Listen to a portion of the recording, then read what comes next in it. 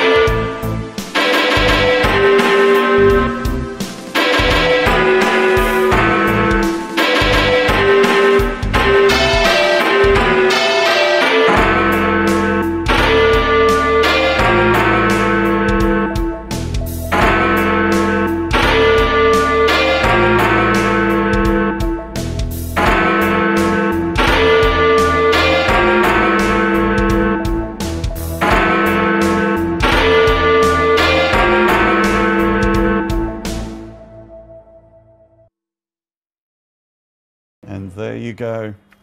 That was the last time, for some time, at least until Remembrance Sunday, we believe, that bell will sound out across the city, out across London.